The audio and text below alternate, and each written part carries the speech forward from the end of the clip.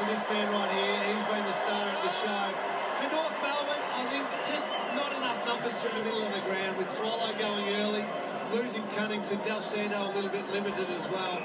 Made it a bit hard for them in the middle of the ground, but North Melbourne is still a very good football team, and they've set themselves up for a big launch into the second half of the year with such a good start to the season. These two teams are going to figure in the finish.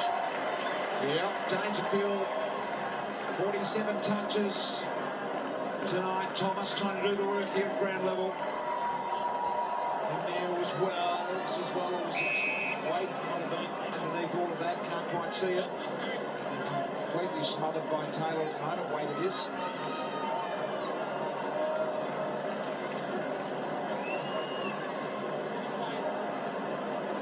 So Stanley just holds. Judas is right. Goldstein just has looked just slightly off tonight, hasn't he, Richo? Missed the game, and obviously doubtful for this week.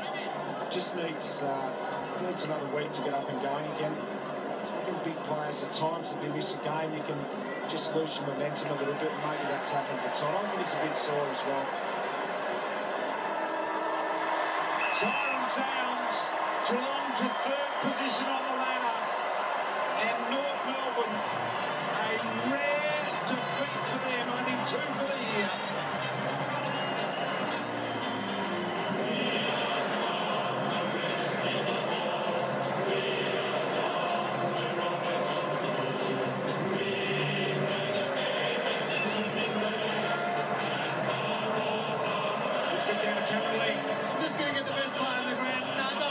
Dangerfield, he was no good tonight. I think you boys are going to have to talk to him in the rooms.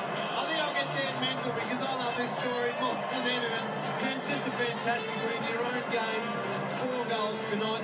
Rocked at the 5th goal. Touched off the boot, but it was just a fantastic win and a good game of footy. Oh, it was. I mean, we kicked 15-15, they kicked 12-2. It was a great defensive performance, and we knew we could play this way, and it's really pleasing to do it tonight. It was a tough game early because North Melbourne, you weren't quite getting those entries, you weren't quite getting the results. North Melbourne were able to counter-attack and were kicking goals in that second quarter in particular. What turned it around at half-time? Oh, I think we just hunted the footy, we won some clearances. We had our setups really good in the second half, and we probably took our chances in the second half. We didn't do it in the first half, so it was really pleasing. And just your own form, your own confidence. The boys upstairs remarked that you're twisting and turning. You look like you've got that real confidence just to go for it now.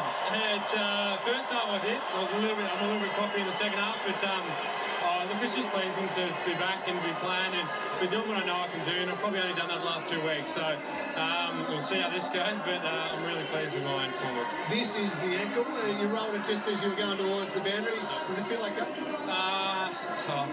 The physio said I might have done a ligament at half time, so we strapped it up, put a little bit in it, and I can barely walk now, but I got through the game, so it's pleasing. Sensational, mate. Well done tonight. Thanks, man. Well done there to Daniel Menzel. Of course, 4 goals tonight, as Lingy pointed out. It was an absolutely extraordinary effort. What a story he is.